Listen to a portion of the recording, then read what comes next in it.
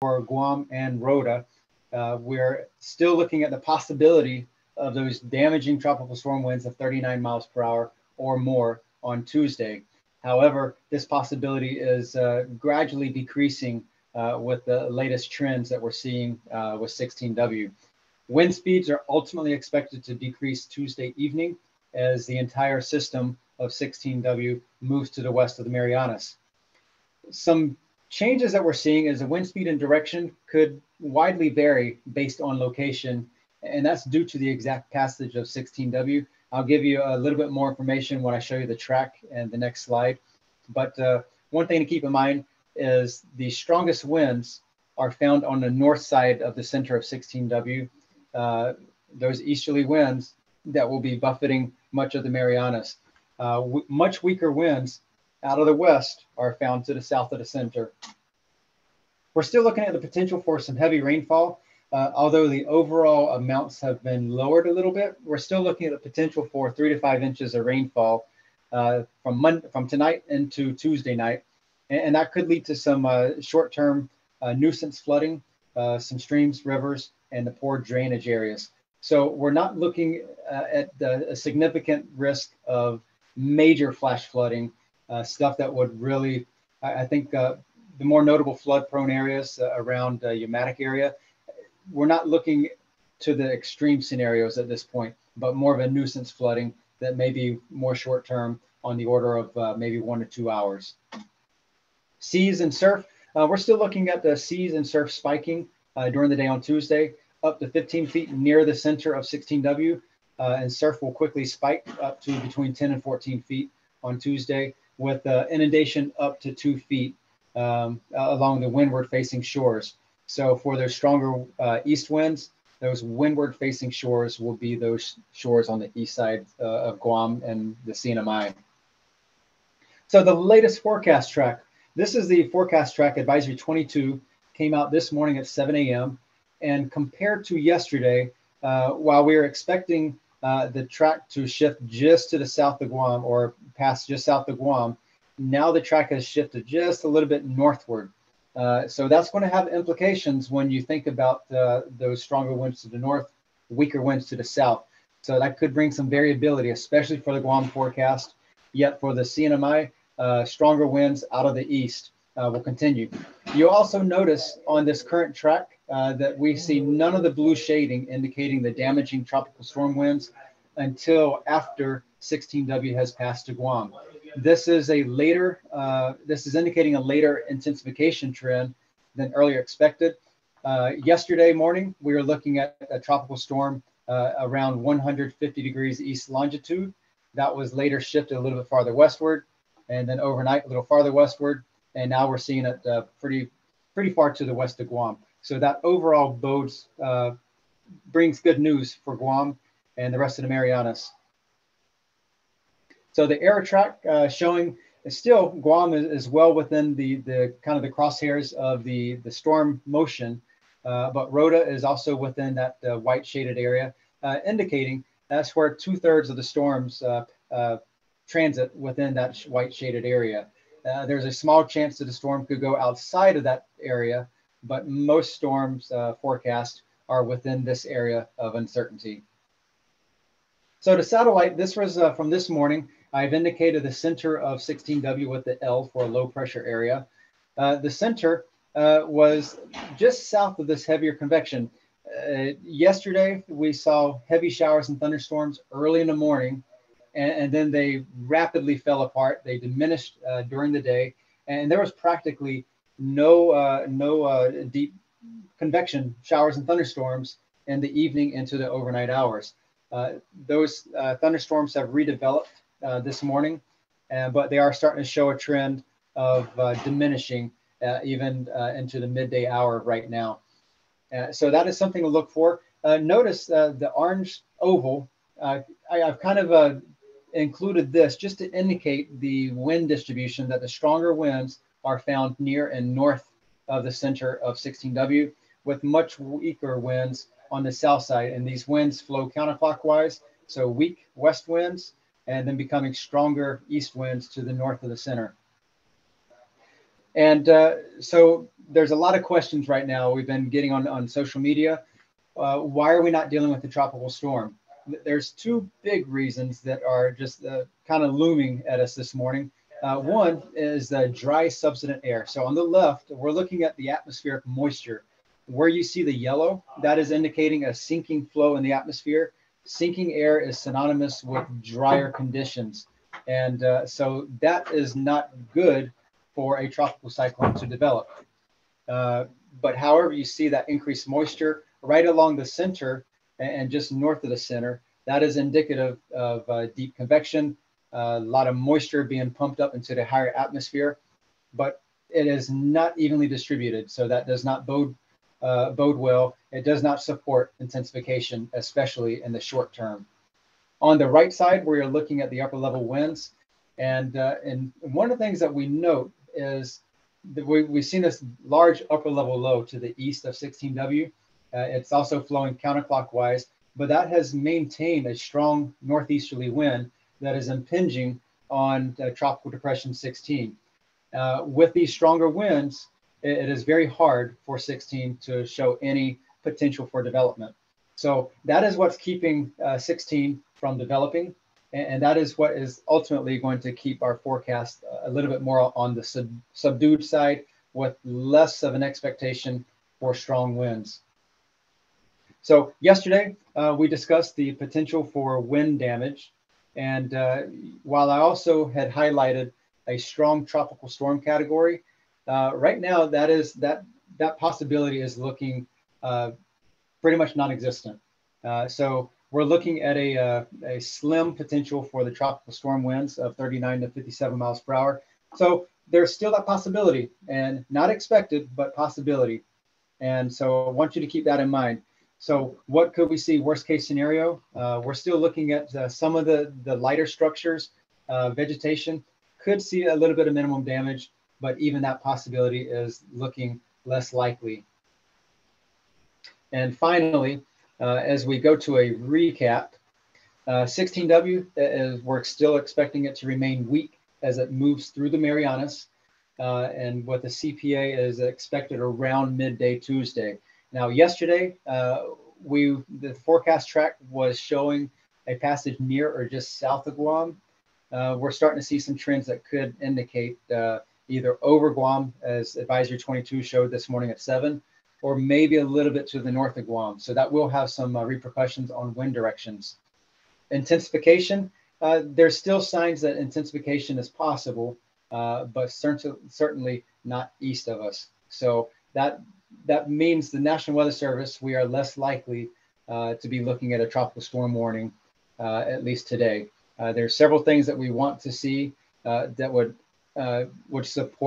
show intensification, and right now we don't see that with the continual flaring of showers and heavy thunderstorms. Again, wind distribution is very uneven. Strongest winds remain to the north, weaker to the south. So that could have implications for Guam versus versus Rota, Tinian, Saipan, where there is still the expectation of some gusty showers and thunderstorms. And but ultimately, we're going to watch that. We're going to be watching the trends through the afternoon hours and seeing how the subsequent forecast tracks out of Joint Typhoon Warning Center, how they nudge north or south, and then we will be adjusting our forecast accordingly.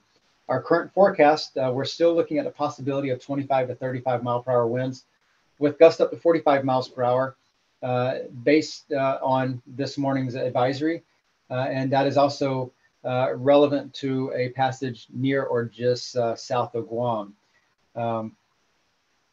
For Saipan, Tinian, and Rota, those winds will be slightly less, but folks on the Sinai Islands should still expect gusty showers with winds definitely picking up. Perhaps not as strong as what we have indicated here, but we will be updating the forecast accordingly to follow the trends. Reminder, seas and surf will be spiking on Tuesday, and just on Tuesday, and then conditions will improve Tuesday night and Wednesday. We're still looking at that possibility for heavy rain, 3 to 5 inches Monday night or tonight through Tuesday night, and that could lead to some short-term nuisance flooding. So right now, We have just issued the intermediate public advisory. The Joint Typhoon Warning Center will issue their new forecast and track, and then we will have our newest advisory out by 2 p.m. And then we'll be updating all of our local statements. That is the very specific, island-specific, detailed forecast, timing, and impacts. Right now for Guam and Rota, since these are the only two islands under tropical storm watch, and that will be updated every 6 hours along with the forecast. For any more information, find us on the internet, weather.gov/gum, and also Facebook and Twitter under NWS Guam. And finally, I'll go ahead and turn it over to you, Jenna, and for any questions. Okay, thank you so much for that, Brandon. On the line here, we have Brandon with National Weather Service and myself, Jenna Bloss with Guam Homeland Security Civil Defense. We're able to answer your questions. We're just going to go around down the list as I see it here. We'll start off first. I did see that note, Holly Suba with K57. Go ahead with your question. To ask, with the winds now 25 to 35 miles per hour, gusts of 45 miles per hour, what does that mean for schools opening tomorrow? The word is that, the couple high schools already closing today, 11:30 a.m. So close tomorrow is what we got. Are we going to still wait and see if we officially close the schools tomorrow? Yes, we do know that there's going to be a decision point that's made later on this afternoon. Our governor is going to receive a brief directly from National Weather Service based off of the latest advisory this afternoon at 2 p.m. Also, there will be some different decision points after that. So I would just advise, please stay tuned to any changes on Department of Education. What is I'm sorry. Go ahead. You can finish. My bad. And for the remainder of the day, they still stick with their early closure for today. But for tomorrow, we'll have more information by this afternoon. What are the thoughts from the National Weather Service? 45 mile per hour winds, gusts of 45 mile per hour winds. Is that something that we should take extra precautions and still close? Well, that's a hard answer. But what I would suggest people should keep in mind is look around your yards. The trends are suggestive of a weaker storm passing us, a weaker depression. But the most important thing to focus on is look around your yards. Do you have any lightweight objects that could go flying in such winds? We will be adjusting the forecast accordingly, working closely with Joint Typhoon Warning Center, and bringing. Right now, the trends look like the winds will probably subside a little bit, but we should all be very, very prepared to respond in case those stronger gusts do occur. Because even if it's not sustained winds, those stronger gusts will have repercussions, at least on a personal level, with objects in the yards and the streets. Thank you. I'll wait till it goes around. Thank you so much. Up next, I see Marie Cruz, SGC.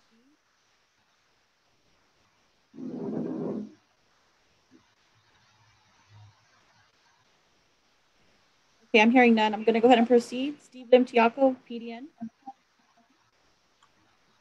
Yes, thanks. I had a question for Brandon about just the outlook for this typhoon season.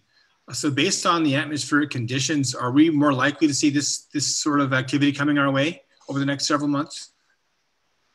Well, we are approaching that time of year where we do see that climatological increase in tropical cyclones. So for Guam, we look at September through November as that peak season.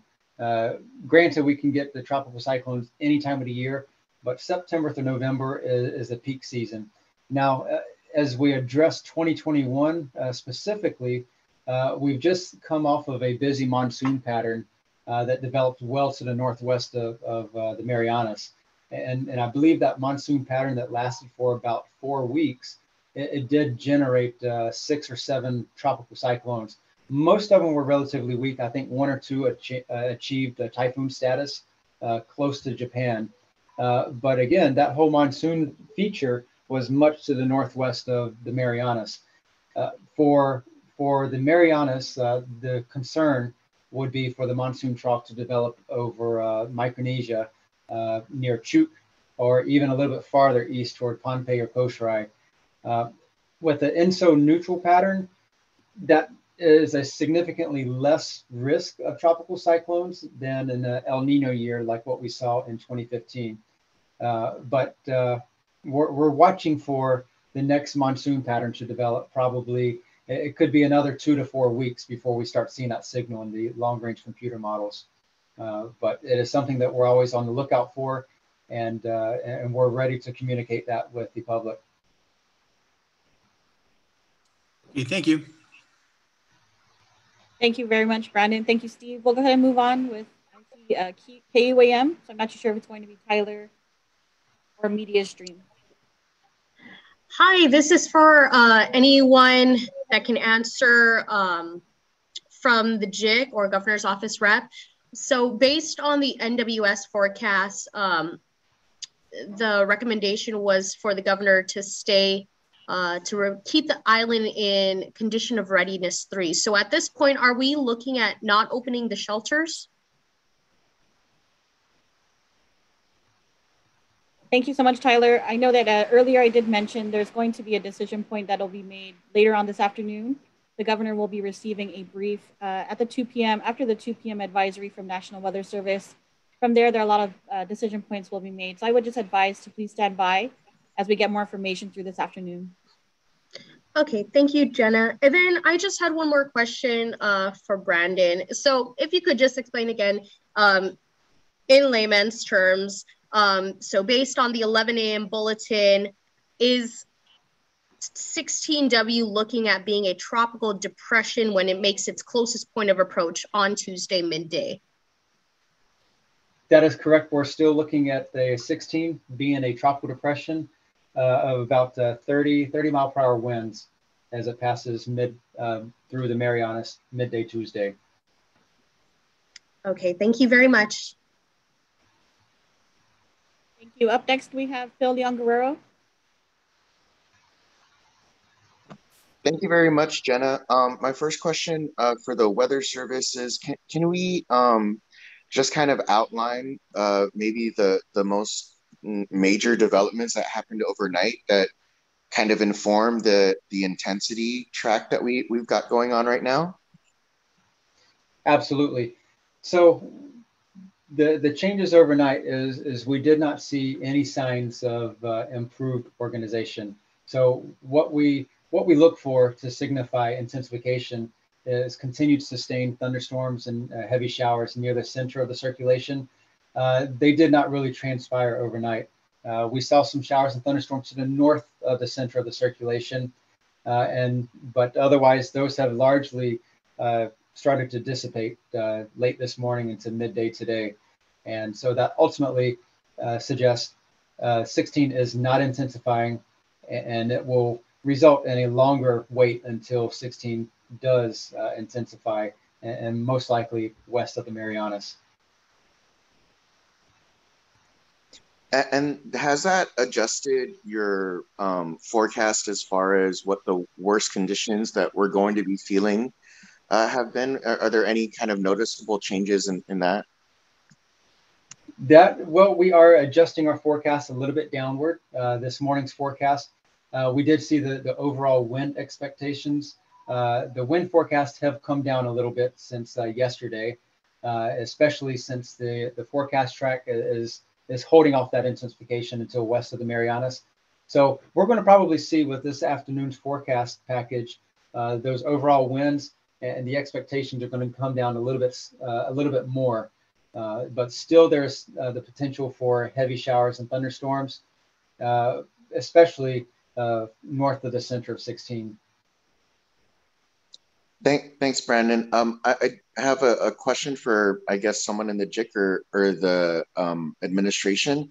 Can we just outline, we went through yesterday with some of the preparations that you guys are going through following the emergency management plan.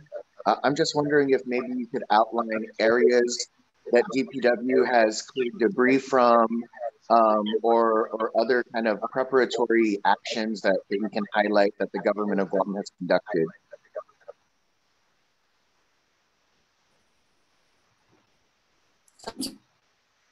I'm switching.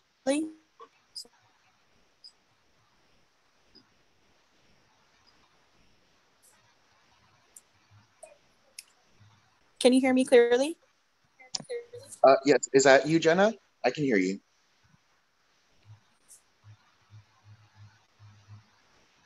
Yes, thank you. I have different response activity coordinators to include Mayor's Council of Guam, Department of Education, as well as Department of Public Works.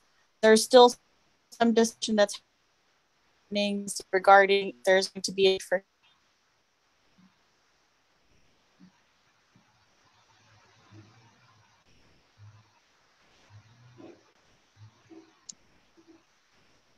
I'm sorry, Jenna, you're cutting in and out. Can we try again? Just like for take for instance an agency like DPW.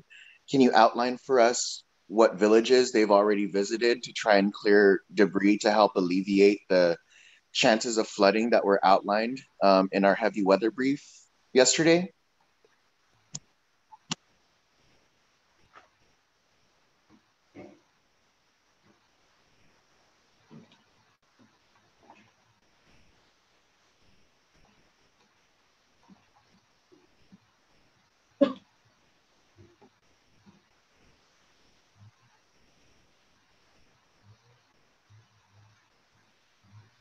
sorry, I may have cut off. I hope you heard me, Phil.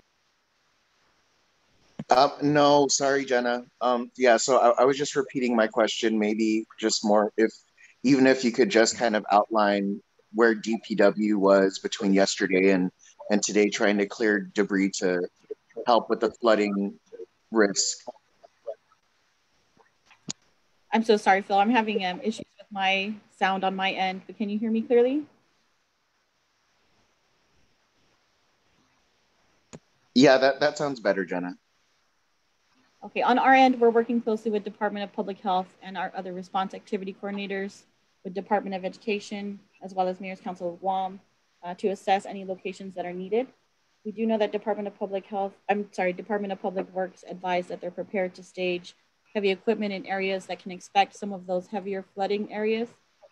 So again, it's just really asking the assistance of the community to prepare on their end as well.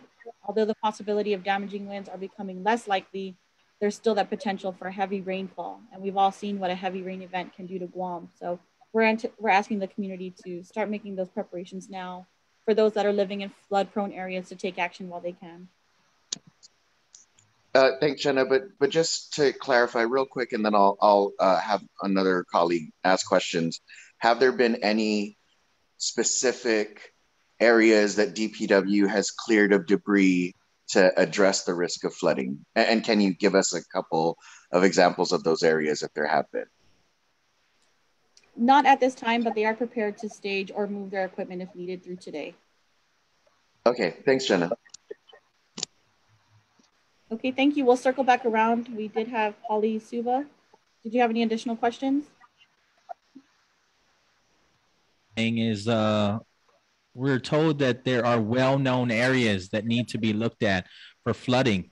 For the general public, where are these well-known areas so that they specifically know that DPW will be coming around assessing those areas? We can help compile that list through the Joint Information Center to get that information out. Okay. And also, Mr. Brandon, this tropical depression would have been named, right? You had a name selected, but it looks like we're not going to be naming this depression. That name will be given to the next storm? That is correct. So as long as this storm is in existence, is continued to be assessed as a tropical depression by the Joint Japan Meteorological Agency, it's going to be watched as soon as it reaches a tropical storm. If it does, JMA will append the name OMICE. Now, if 16W goes on to just dissipate and just does not ever intensify, then both agencies, Joint Typhoon Warning Center and JMA, will effectively just call it done. And then the next tropical cyclone that reaches tropical storm intensity of 39 miles per hour, that will receive the name of OMICE. It could be next week, it could be next month. But yes, the next time the next West Pacific storm becomes a tropical storm, as assessed by JMA, that will get the name OMICE.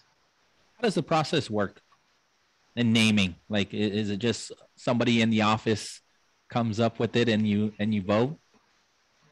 I think that was maybe the case decades ago, but nowadays it's a collaboration with the World Meteorological Organization, and so all the countries across the West Pacific, including Southeast Asia, they have the opportunity to contribute a list of names with the local languages. So the U.S. is one of the participants, and with the U.S. affiliated Pacific Islands, the U.S. has names come with Chamorro backgrounds, Marshallese, Micronesian words, could refer to flowers for streams, or as in the case of OMICE, wandering around. So every country contributes several names.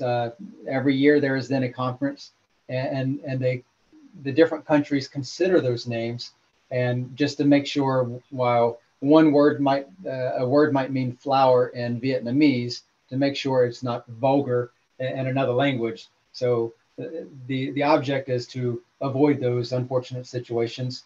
And then when all the committee members have agreed, those are the new names. So there's actually 100 names that comprise the list.